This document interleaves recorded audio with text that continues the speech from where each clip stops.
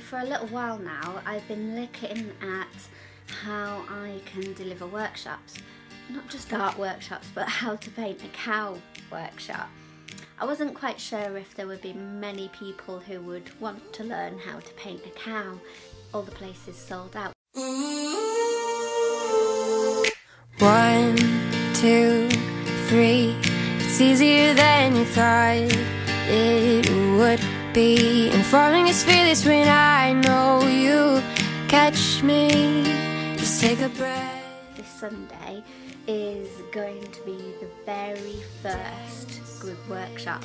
Follow the music and watch my lead. Look into my eyes and trust. I've got some deliveries to make to some cow art customers, one on a local farm, so I'm hoping to get to see some of their cows. Today it's beautifully cold, crisp and sunny, so I might get a chance to take a few photos if I'm lucky. Notice your eyes are locked onto mine.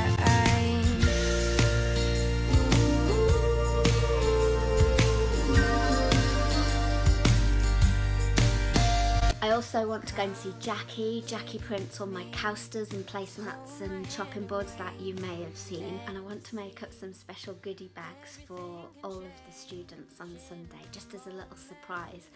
Just take a breath. I'm falling fast, so be the one to catch me before I... And here's the cowster called You Make Me Smile. I'm going to sneak it in their little tote bags, so they've got a cowster and a tote bag to take home. I'm falling fast, so be the one to catch me before I hit the ground. I loosen my grip. I think tomorrow people are going to turn up with a mixture of excitement and nerves and flip between the two. Especially in the first hour of the morning, and I guess it's my job to fast track them through that so they can be as creative as possible, as quickly as possible. But they might spend the first hour or so a bit afraid that they're not ready to do this workshop, and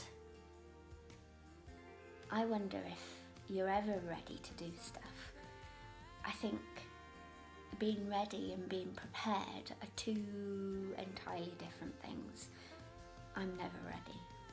You know what it's like. You don't know what you can do until you do it, and then when you've done it, you become one of those people that just do it.